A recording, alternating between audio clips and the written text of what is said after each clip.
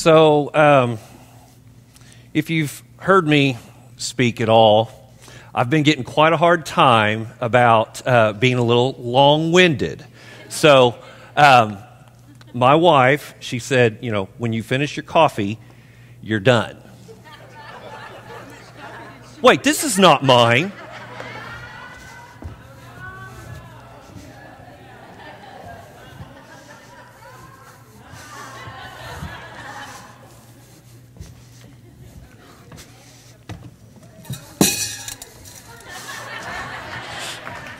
I'm ready to go.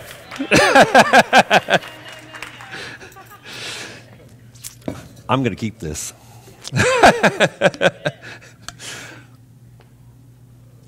All right, I'm ready to go now. Got my coffee. I told Brother Keith earlier this morning, I said, he said, are you ready? I said, I know what I'm going to say. Now we'll find out what God's going to say. It is an awesome responsibility to get to just share the pulpit with Pastor Scott and so many others. So I always have a little bit of butterflies when I get up here because it's exciting. And like Pastor Scott said, it's kind of bittersweet. But I couldn't think of a better way to kind of go out than to just share kind of a little bit of what I've learned in the last 17 years. So I know that scares some of you, that you really were serious about the coffee, right? But I'm going to try to wrap it up in about 35 minutes, hopefully. My time hasn't started yet, right? So, the title of my message today is The Power of Choice. And probably the most basic God-given ability that we have is the power of choice, the power to choose.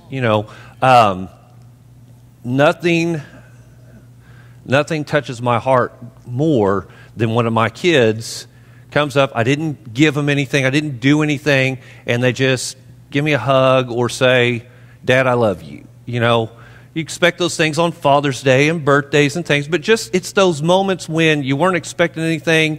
It's that power of choice. That's what makes it special. So that's kind of my focus this morning. And the Bible has a few things to say about choice. Deuteronomy 30:19. I think Kayla always uses this scripture when we get ready to do tithes and offering. She mentioned it this morning. It says to choose life. This day I call the heavens and the earth as witnesses against you that I have set before you life and death, blessings and curses.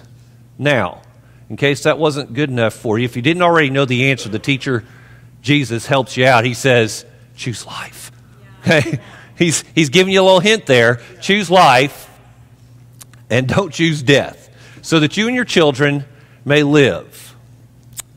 Joshua 24:15 says, you have a choice. Joshua says to the people, he says, you know what? You can decide who you want to follow. Are you going to follow these gods over here? Are you going to follow these gods over here? Do whatever you want. You get to choose. But as for me and my house, at the end of that verse, we will serve the Lord. All right? Psalms 25:12. And this tells us that God will even give us a few hints. He's going to tell you the answers. He's a great teacher. Who then are those who fear the Lord? He will instruct them in the ways that they should choose. Okay, a couple more here. Proverbs 1:29. A good parent, a good teacher always lets us know that there's consequences for making bad choices. Since they hated knowledge and did not choose the fear of the Lord. Can I have the next verse there? Is it handy? Nope. All right. Well, all right. So there's consequences for not choosing God. Proverbs 3:31 says not to envy the violent or to choose their ways. Proverbs 8:10 says, choose my instruction, not silver. Choose my knowledge, not gold. You know, God's ways are different than the ways of the world. All right? And so I want to kind of wrap up my introduction here with just saying that you are where you are today because of the choices you've made. All right? You are exactly where you are today because of the choices you've made. Now, that might be a good thing. You may be able to say, you know what, I've made a lot of really good choices. I've made some good financial choices, and I've done well. I've made some good family choices. I found me a good young lady when I was 20 years old, and she stuck with me for over 25 years. That was a good choice. And I'm where I am today largely because of that choice. I have a wonderful, beautiful wife and a wonderful family. That was a good choice for me. And I'm where I am today because of that. But I can also say there's some things I've done that I'm not real proud of. Some choices that were not very good choices. And so, let me tell you a little story before I go any further, just to kind of get into things now. And if at the end of the story, you can tell me if you know who it is. Starting from nothing, by the time he was 26, he had a net worth of a little over $1 million. He was making $250,000 a year. That's more than $20,000 a month in net taxable income. He was really having a lot of fun. And but 98% of the truth is still a lie. And the truth was that 2% got him in a lot of trouble. You see, he had $4 million in real estate. He had a lot of debt, a lot of short-term debt. And because of that, he experienced a really big fall. The short version of the story is that debt caused him and his wife, over the course of 2.5 years of fighting it, to lose everything. And after losing everything, he then went on a quest to find out how money works, to find out, how to take control of it, and how to have confidence in handling it. He read everything he could get his hands on, and even interviewed older rich people, people who had made a lot of money and kept it. And then he says this about himself. He says, that quest led me to a reality, to a really, really uncomfortable place, my mirror. I came to realize that my money problems, worries, shortages largely began and ended with the person in the mirror. And I also realized that if I could learn to manage the character that I shaved with every morning, that I could win with money. Now, who was it? Dave Ramsey. I love that story. He tells it every time before he ever does a teaching. And that's just a little demonstration of, the power of choice. Bad choices can end you in have some catastrophic results. So I got good news. I know the secret to success. Always make all the right choices. If you just do that, you got it made. All right, so one thing that I learned was from a gentleman by the name of Dr. John King. He's from Australia. He sounds very Australian, super cool guy to listen to speak. I really enjoyed him. And he talked about something that he called the transitional decision zone. All right, now if you've been here for 17 years, you might remember this. But it basically comes down to this, that over and over again in life, you are going to come to decisions in life. Now, I'm not talking about what to have for breakfast. I'm not talking about, all decisions. Not all decisions are transitional. Some are just decisions, based on preferences. But I'm talking like those that can be life-changing decisions, all right? So I've elected to try to draw a little bit this morning. That is hopefully not going to be a mistake. But if you're going along and this is just kind of the course of your life, you're going to come to a decision to make. And that's going to have a span of time in there. So, and then afterwards, life goes on. But somewhere in here, and it's a zone because, let's face it, our best decisions we stop and think about. Big decisions, we don't just jump right in and make a snap decision. We learn that pretty quick. We do that, we make mistakes. But somewhere in here, and I like to just draw it in the middle because I like a nice OCD look there. Brock, is that okay? Did I get that in the right place? Thank you. He's my OCD buddy. And somewhere in the middle of that, you're going to make a decision. And whether that's a good decision or a bad decision kind of determines what happens afterwards. So, good decision, you tend to move forward. Bad decision, you're liable to either stay where you're at or you might even move backwards in life. And so what we find is that when we come to one of these decisions, Pastor Scott says test. Many times he's kind of referred to this. He calls it a test. And what happens in life or in the classroom when you take a test and you don't do well, sometimes you got to do what? Retake the test. Right, do it again. All right? Well, that happens in the spiritual world too. You will come to a spiritual decision, and as you do, this is where I have to, hopefully this goes well. Oh, that's not too bad. It's not great. All right, so here's a transitional decision zone, and here's one, and here's one, and here's one, and you made a decision somewhere in the middle of those.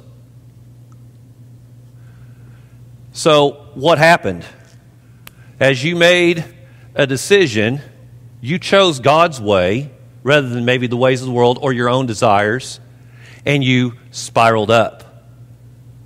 And you ended up at a higher level because of that choice. Or you can, hopefully you go through that, and the cycle just repeats itself. You make a decision, you move on, you deal with the consequences of that decision, good or bad. And then you're going to get another chance to make another decision of some sort. And so when we continuously choose God, we find this upward spiral that takes us to new levels in life and with God. Okay? Now, let's start up here. Well, now what's happening?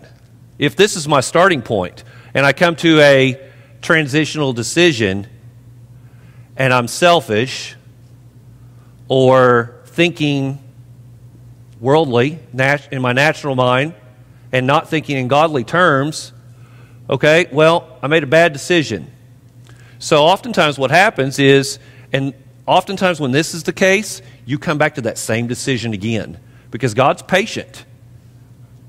He doesn't just give up. We rule people out. We're like, they're just never going to get it. I'll be honest, as a band director, there are just some kids I'm like, this kid just doesn't got it.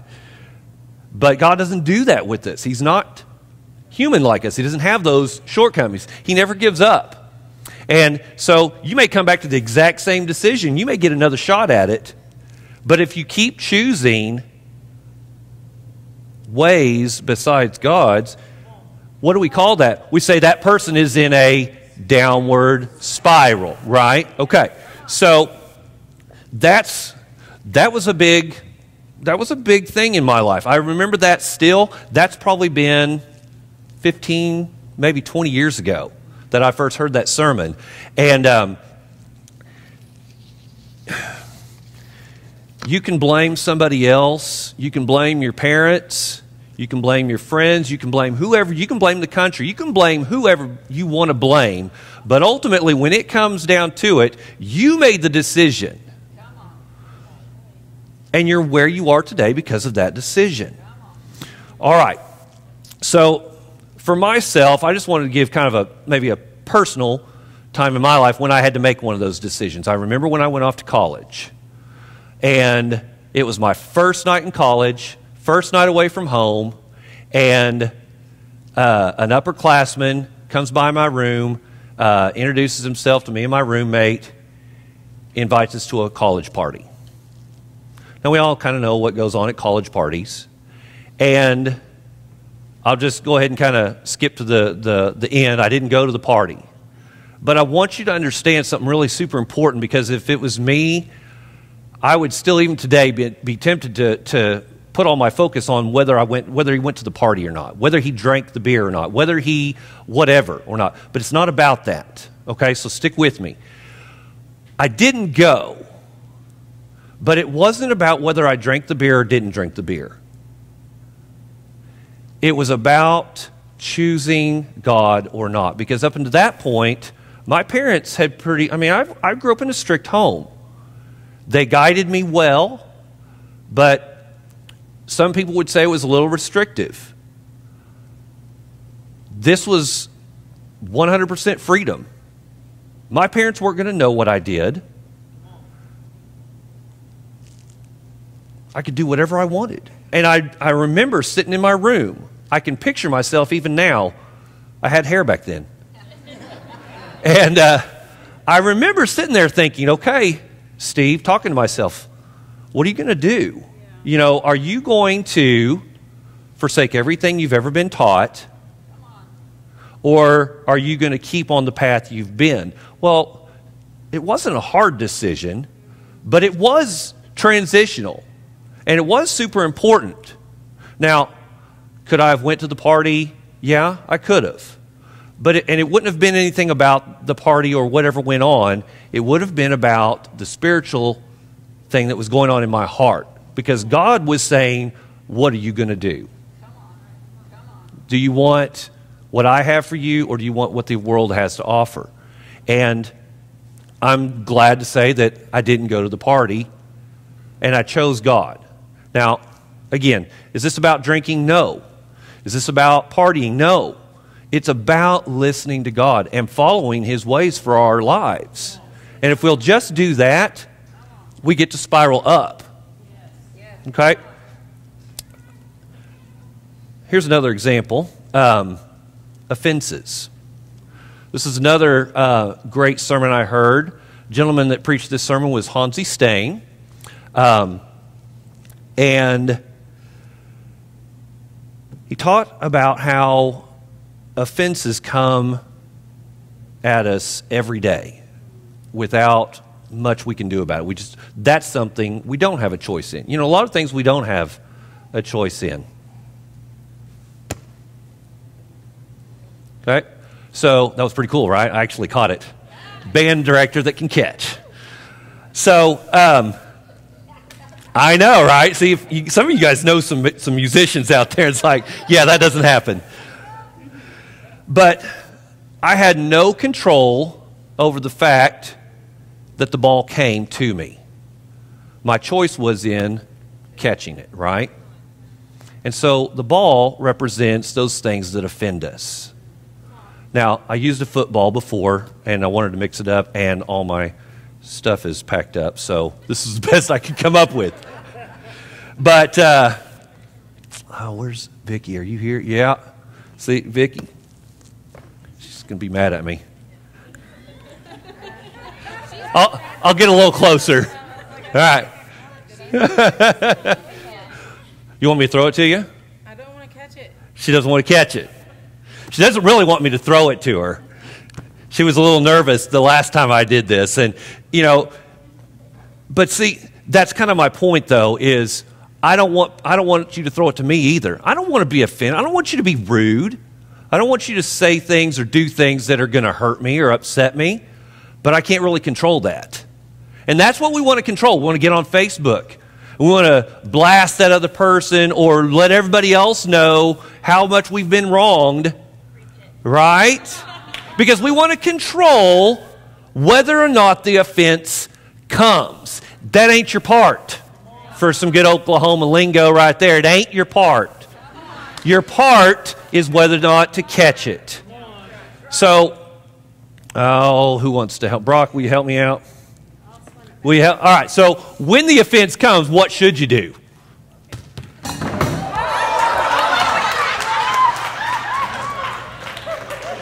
That was totally unscripted, believe it or not. All I had to do was close the cap. It would have been fine. Well, you're never going to forget this sermon. That was perfect. You did great. But we don't do that, do we? We catch it, and not only do we catch it, I got to have it now. I got to get this across to you because this is going to help some people. Because what we do is we catch it. And not only do we catch it, but we hang on to it. Don't, Pastor Scott comes and he preaches a great sermon.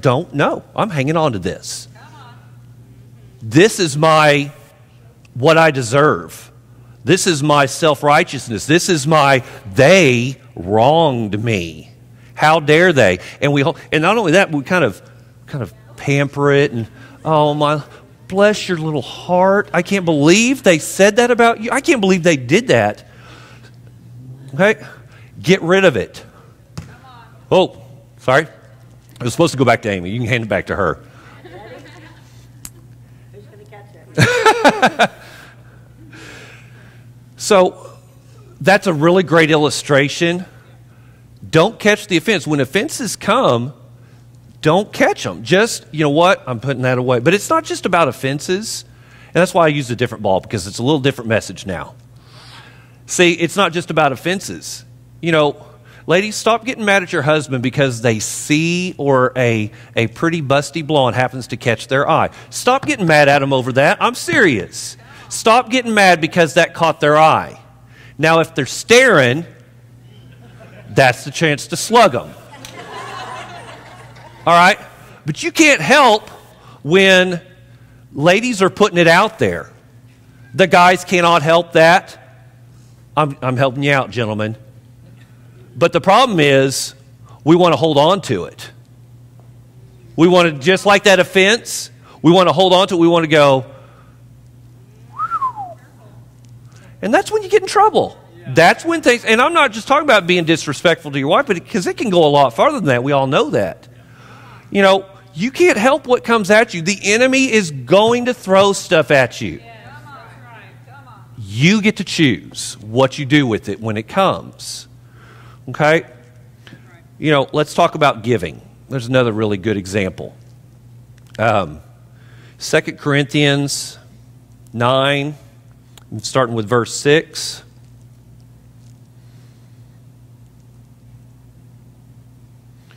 You know that giving is mandated by God. It's not just casually suggested. It's kind of a big deal. It says, remember this, whoever sows sparingly will also reap sparingly, and whoever sows generously will also reap generously. Each of you should give what you have decided in your own heart to give. That's the choice. Give what you have decided to give in your own heart, not reluctantly or under compulsion, for God loves a cheerful giver. And God is able to bless you abundantly, so that in all things, at all times, having all that you need, you will abound in every good work. As it is written, they have freely scattered their gifts to the poor. Their righteousness endures. Now he who supplies seed to the sower and bread for food will also supply and increase your store of seed, and will enlarge the harvest of your righteousness. It's not that hard to understand. Few seeds, small harvest. Large number of seeds, sow a lot, bigger harvest. Okay? Why is that so hard for us? Well, Pastor Scott always says it's because if you show me your checkbook, I'll show you your heart. Where your treasure is. The Bible says where your treasure is. Most of us, you can see by looking at our check register, our credit card register, where our heart is. You know, and so if the choice is yours as to how much you sow. You don't have to sow. You can sow none. But don't blame God and don't blame the world when nothing comes back, when you have nothing to reap. It also says, you know, don't give reluctantly. If you're going to give reluctantly or because you feel pressure, Pastor Scott, when is Dr. Stutzman coming back? Do we have a date for him? He'll be back, right? And what's he going to say? Cameron, help me out. What's Dr. Stutzman going to do when he comes? $100 seed. And if you give because of his pressure, you might as well just forget it. You've already missed the point. He's not trying to put pressure on you. He's trying to challenge you. And you get to choose, but you better choose out of the right heart or it's going to be worthless. Okay? So if you choose to give, and just be aware, it'll happen. So if you hear that Dr. Stutzman's coming and you want to accept that challenge, get your $100 seed ready because he's going to challenge you. And, also in there it says that God gives seed. Who does he give seed to? Oh, he doesn't say he gives it to the eaters? Right? Because if you eat all your seed, what do you have left to sow? Nothing. You don't have anything left. And that's so much of the time what we do. We get a little bit extra and we just consume it all on ourselves. So you got to be careful. You have a choice there. When you get a raise, what are you going to do with that? Is it all going to be consumed on just entertainment or material things? There's a definite benefit to giving. And what you give, God multiplies that back to you. So if you sow, you're going to reap, right? That's what the scripture says. And when you reap back, you can eat some. That's what the farmers do. They eat a little bit, but they save some so they have more to sow the next time. And that, to me, that was a big revelation to me. Because when I get a raise or I get some money that I wasn't expecting, new motorcycle. I can't wait to get that next thing that I've been wanting, and now I've got the money to do it. But be careful, because if you eat all your seed, you've got nothing left to give, nothing left to sow. And when you sow, you have a continuous harvest. You sow continuously, you get a harvest continuously. If you give a seed once, God's going to honor that. But when you don't continue giving that seed, well then, the harvest is going to run out. I mean, you can't just give once and then say, all right, God, I'm ready. Bring it all in. It doesn't work that way, and he tells you clearly in his scripture. So, another reason for not wanting to give oftentimes because, well, I got to eat. I got needs. I'm in debt, I'm sorry to say. I got things that I've got to do. God says, I'll supply your needs. It doesn't say that he just gives you seed only for sowing. He gives you seed for food and also for sowing. He's going to meet those needs and then above and beyond if you're faithful. But it's about being faithful. You got to choose to be faithful with those things. We all know what happens to people when they win the lottery. Typically, they lose it all, right? They squander it on nobody knows. I mean, it's gone before they know it. 2 years later, they're worse off than they were. God's not going to do that to you. He loves you, and he doesn't want to see that happen. So if you're planning on winning the lottery, my suggestion would be figure out what you're going to do with it. Figure out some godly places to sow it. Maybe you got a shot. But God's not going to, and you've got a shot of 1 in a million, but God's not going to help you.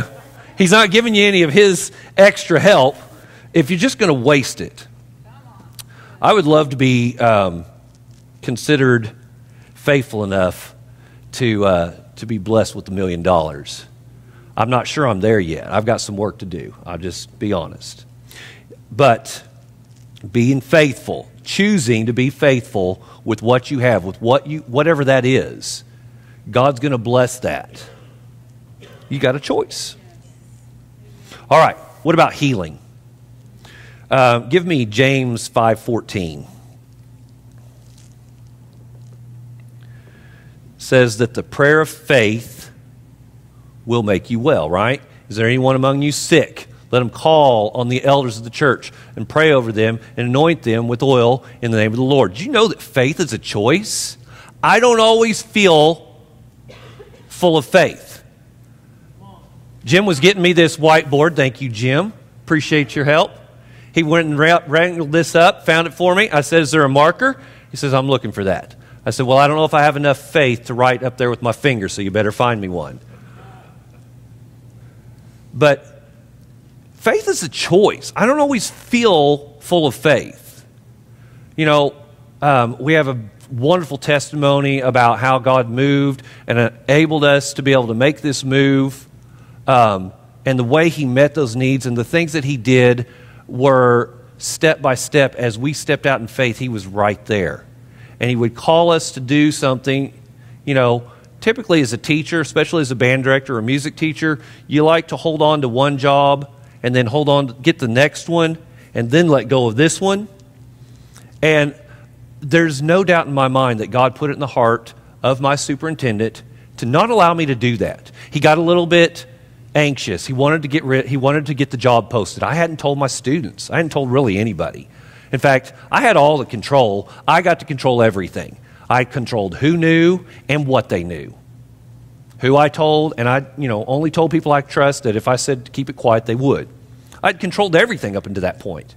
Whether I sold my house or not, whether, anything. It was all under my control, and I didn't realize it.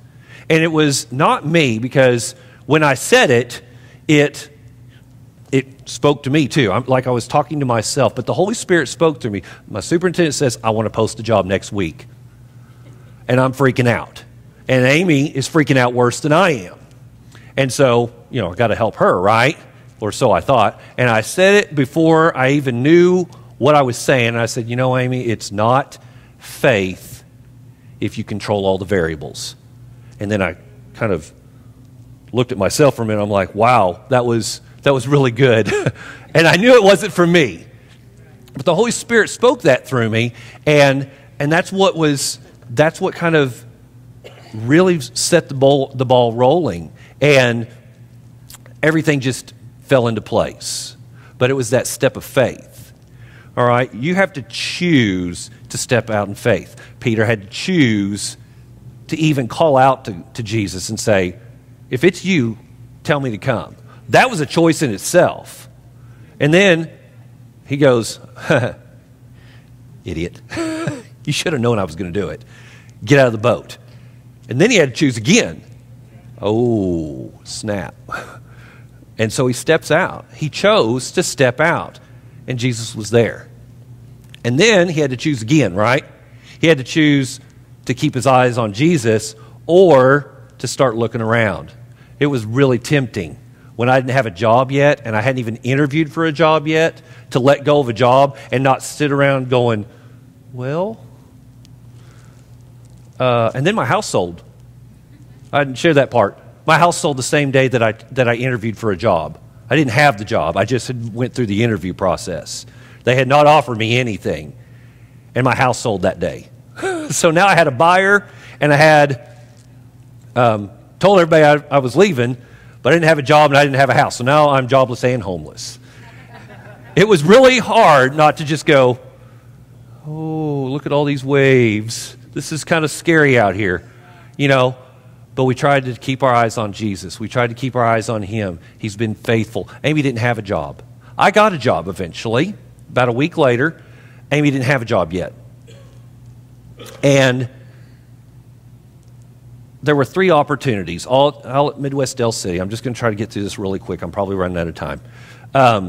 But 3 opportunities. This one, never even got an interview. This one interviewed, didn't get it. This one closed. She got an email that said, it's gone. Somebody's already, it's already filled. And literally that night, we woke up in the middle of the night after that job had already been filled. That was our last, or at least what looked like our last opportunity for a job for her. And it had closed. We were a little bit depressed, I'll just admit. We were kind of down.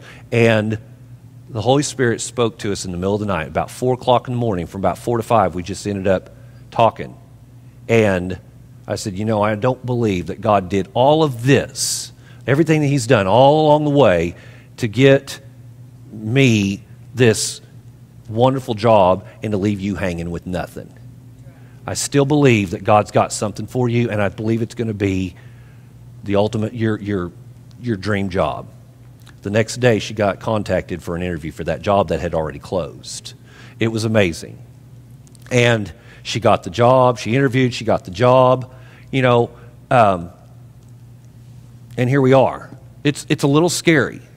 I'm not going to promise you that things aren't going to be a little scary, that there's not going to be some waves, but it's going to be okay if you keep choosing God.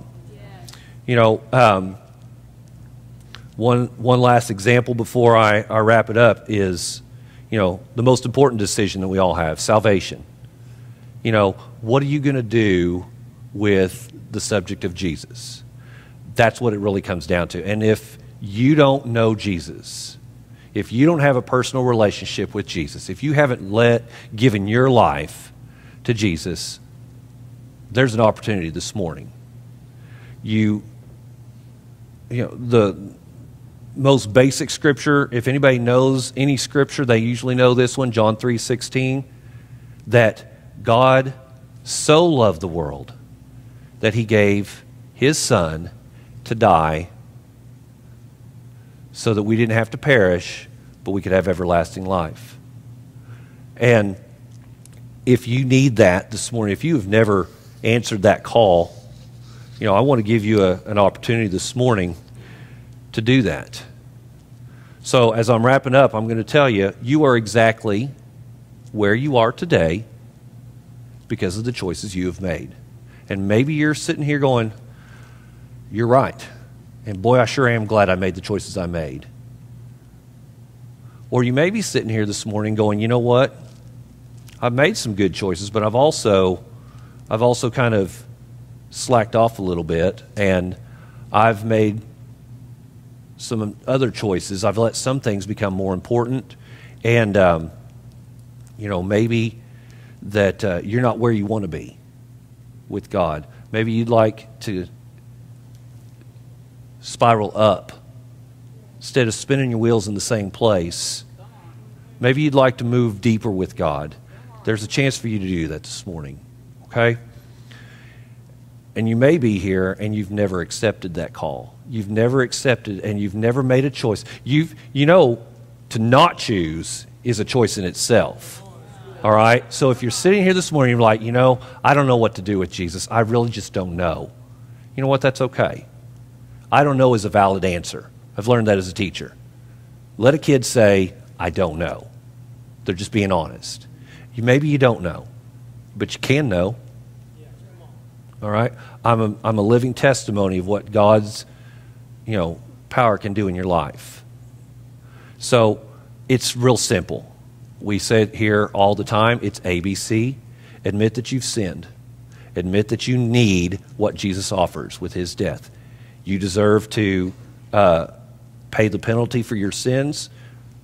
Maybe those sins are small, but unless you're perfect, which is God's standard, then you're a sinner, just like all of us. Believe. Believe that Jesus is who he says he is, that he came, that he died for your sins to pay that penalty that you could never pay, that you deserve to pay, but you couldn't really fully pay that debt.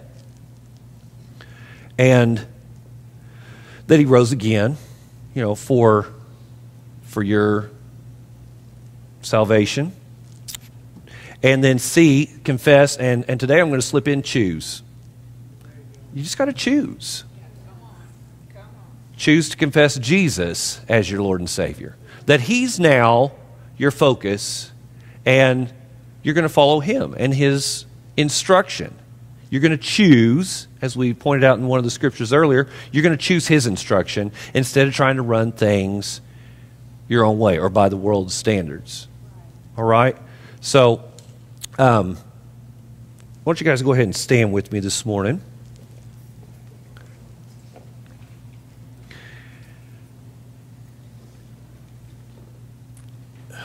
And if you're here today and you would like to just make a new, kind of a deeper committed decision this morning, maybe you want to recommit your life, there is, in the backs of the seats, there's a place for you to indicate that.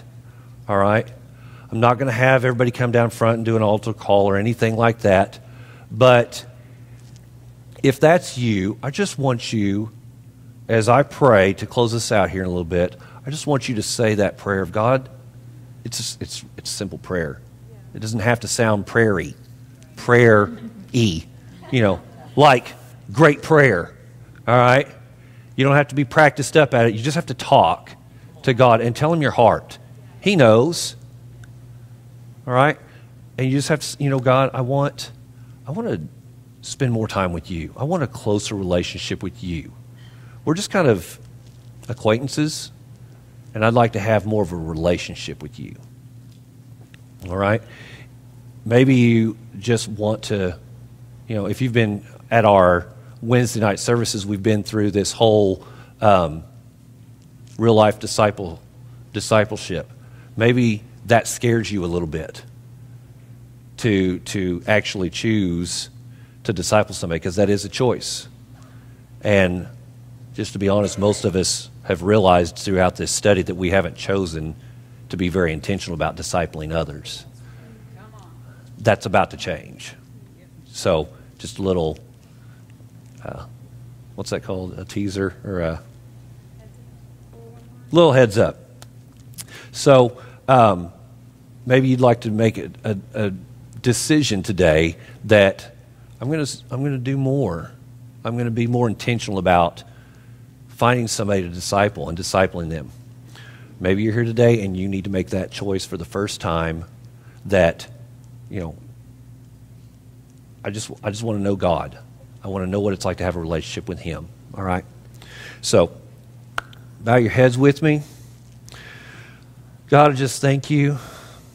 Lord, I hope that I've spoken only what you've had to say this morning. I hope I've shared what you wanted shared. And I hope, Lord, that everyone here has answered that call. But if they have not, Lord, I just want to pray a prayer right now. If you guys would, let's pray this together. Dear Lord Jesus, I thank you for sending your Son and offering me the free gift to pay for my sins. I couldn't pay it myself. I believe that you, Jesus, came to die for my sins, to pay that price. And I want to make you Lord over my life.